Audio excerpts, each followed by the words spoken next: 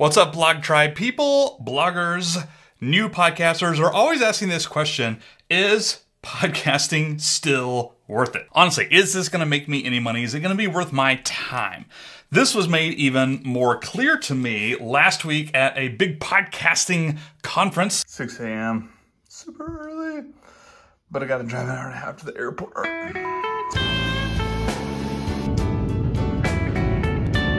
Obviously, I met with a ton of amazing podcasters who are doing this right. Quote unquote, and a lot of people making a bunch of money, but there were a few new podcasters there that I think have it wrong. And there were actually one or two people I met that hadn't had a podcast yet. I'm not really sure why they were at a podcast movement already, but the point is, they were getting it wrong. So in this little video, I actually want to walk through some of my numbers. I'm going to share exactly how much I've made from my own podcast over 4 years and clue you into a little well-kept secret that I don't think a whole lot of people do. June 2017, I launched the Do You Even Blog podcast, and the very first sponsorship was $1. Don't ask me why, I don't want to explain it right now, but I got $1 from shout out Tom at some blog that's actually not even active anymore. That same month, I reached out to somebody else and got a $50 sponsorship. This is directly paying for my podcast hosting. Didn't quite pay for the microphone, but there we go. $51 month one, woo, celebrate. Over the next 2 months, I got 2 more sponsorships. One was $100 and the other one was $50. So that would be, if my math is correct, and it always is, $150 more. Now, I want to skip ahead to 2019, where my downloads were a little bit more, not millions, but, you know, several thousand an episode.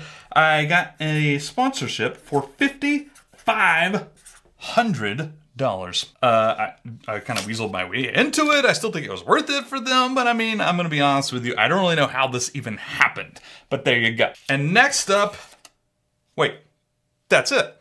No, really, that's all the direct monetization I've ever done for my podcast. I haven't had any more sponsors. I've never ran programmatic ads or whatever. That's it. So if my math is correct, and it always is, okay, actually carry the one. Yeah, okay. $5,701. That's awesome, right? $5,700, who wouldn't want that? Except for the fact that I put hours, I can't even describe how many hours I put in this podcast over the years. And speaking of years, 4 years. I don't know how much that is over 4 years, per month or something, but it's pretty bad, right? Is podcasting still worth it? Well, let's look at something else before I share my secret. Story time. So it was after this $5,500 sponsorship that I was like, oh, finally, cool. I've made it as a podcaster. Now the podcast is actually making money in little decent chunks. I never really could line up another sponsor, especially one that was going to pay me any decent chunk of change to make it worth my time. I had a lot of trouble doing that. But it kind of prompted a little state of depression and wondering if I should stop my own podcast and really asking the question, what is podcasting for? What is podcasting for? Is it to make money? Is it to reach and help people? Hopefully a bit of both. Is it to grow your blog, some online business in some other way, or cultivate an audience? And what is podcasting for? So let me brag for a second and say that some of my PodCourse students, #podcourse.com, #go buy it, they were able to line up some sponsors, decent sponsors, not $1, before they even launched. And this is part of what I teach, and I do think it's possible and yada yada, but it's not going to allow them to quit their jobs. It's not going to multiply their blog earnings to get to that, next level mark, whatever it is, several $1,000s a month. Podcasting probably not going to do that, right? Not necessarily the king of how to make money on the internet, direct monetization. So what is podcasting for? Story time. So I've been a full-time podcaster for 4 years, right? I've made plenty of money. I've been able to do this full time. Oh wait, I've only made $5,700 from the podcast, direct monetization. What about indirect monetization? In 2009, started my first podcast. It went terrible, and I started my first blog, and I did 40 plus blogs and online businesses. Never went back to podcasting really over 8 years. And I made a tiny fraction of money, and everything failed. right? I learned a lot, don't get me wrong. I've told this story before. And in 2017, I went with the podcast first. I went back to podcasting in 2017, knowing what I knew then, and then boom. I'm not going to say I blew up because I still haven't blown up for Do You Even Blog, but it started clicking and working. And the money that I make now and the money I've made for the past 4 years are directly a result of starting the podcast. And no, I don't think I'm being overly dramatic. If I hadn't started the podcast, I would not be where I am today, 100%. Part of that is just right place at right time. Part of that is a podcast grows trust faster than any other medium and connection and a relationship with your audience. It does do that. That's a fact, my friend. But speaking of relationships, I've also built connections, not only with awesome influencers, hashtag Seth Godin was on the podcast, and meeting him was awesome, and several other people, but I've also literally made connections that paid me money for things, both freelance and for my digital products and stuff like that, as a result of having them on the podcast.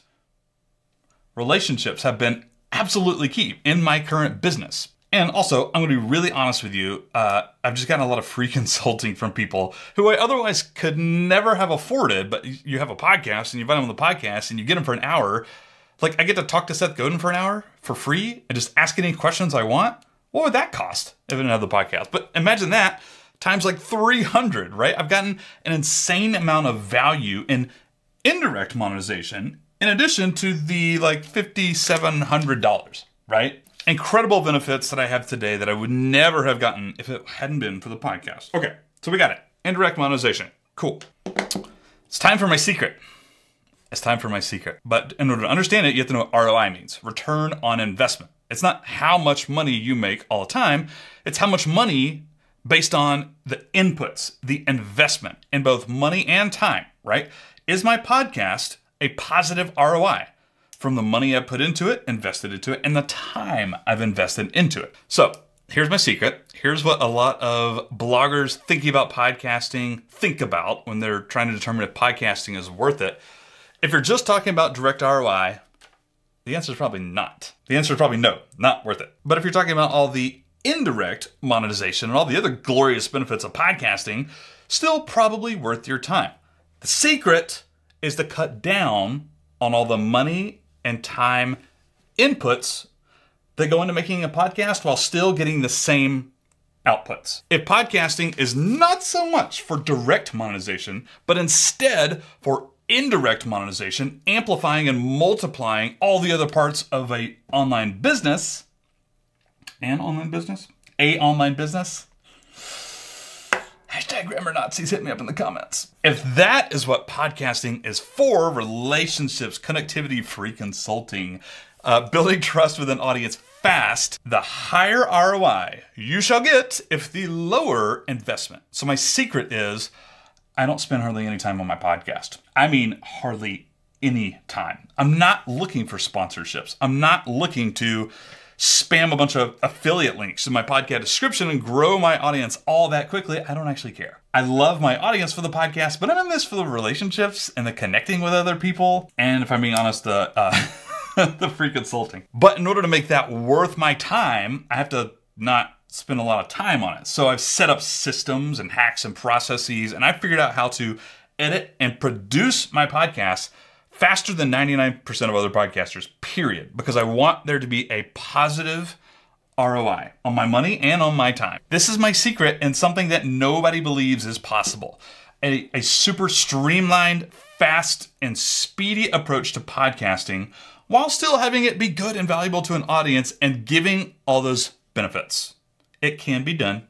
That's my dirty secret. You can choose to believe it or not. And hashtag segue alert. So in the description below the video, I'll put my link to my free, as in beer, podcast training, where I'm going to be highlighting some of the tips to do this quickly and easily and how to get those amazing benefits with a much lower time and money investment. That's my secret sauce of podcasting. I truly believe most creators should have a podcast. They just shouldn't actually spend that much time and energy on it. So go check the links in the description. I'll also put a link down there to PodCourse if you just want the fast track. You just want me to give it to you. You just want the benefits. You can pay me money for PodCourse. I stand by it 1000%. Thank you guys for watching. I love you. Do You Even Vlog tribe. Happy podcasting and high ROI activities. And I'll see you next time. Adios. Did I get it? Yeah, I got it. High ROI YouTubing.